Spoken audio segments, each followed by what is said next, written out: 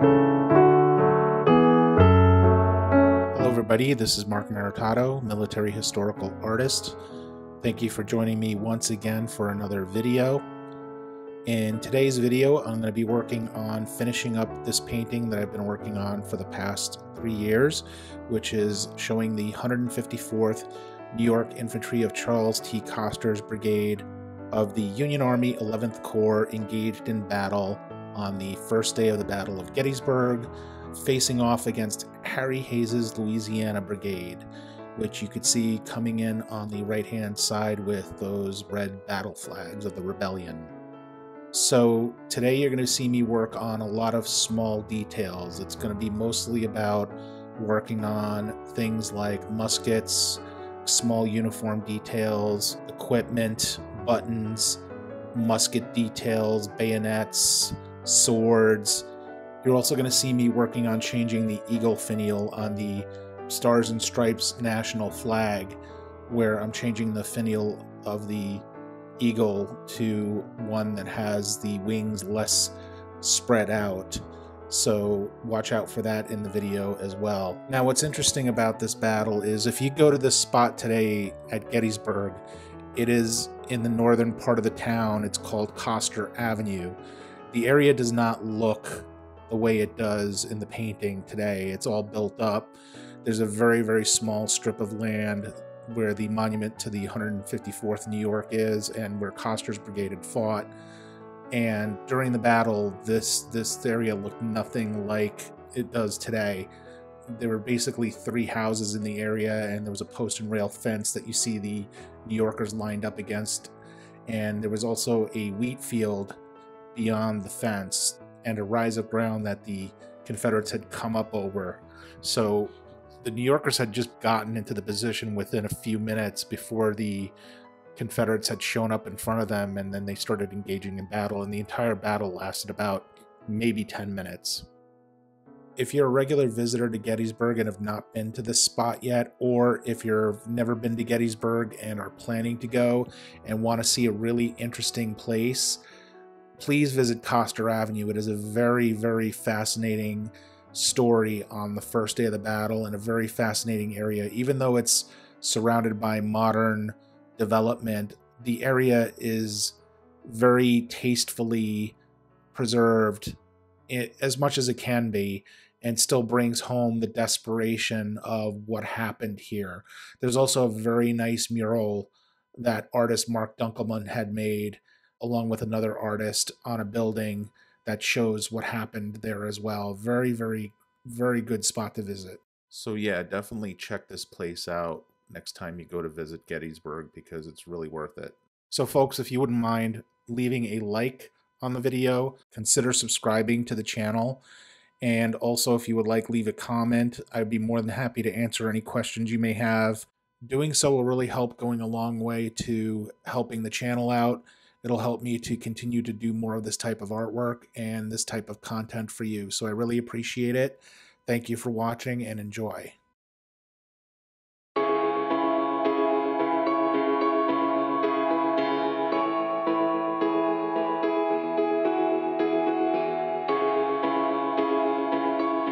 Okay folks, so I'm going to let the video play out without any narration. If you're interested in finding out some more information about the history of the 154th New York Regiment, I left some links in the description. One of the websites is the Hardtack Regiment website, which is run by historian and author Mark H. Dunkelman. Mr. Dunkelman helped me with the research on this painting, and he is also a fellow artist who also worked on the mural on Custer Avenue at Gettysburg. And he was a great help with the research of this painting. I'm in deep gratitude and debt to him for his help with this. So definitely check those out. Mark also runs a newsletter for the descendants of the 154th New York. Again, thank you for watching and enjoy.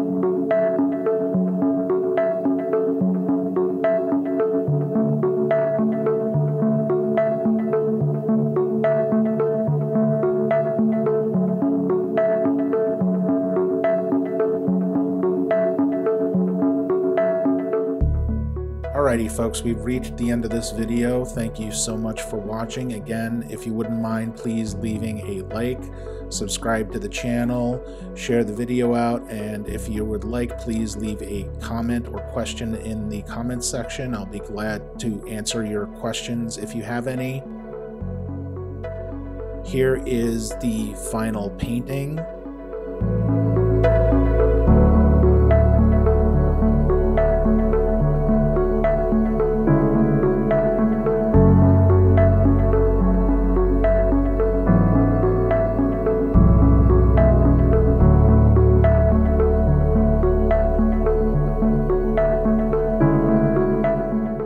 I will be offering this as a limited edition print, and also the original painting is available to anybody who is interested in purchasing it. Just contact me through my website, maritato.com. Thank you, and we'll see you in the next one.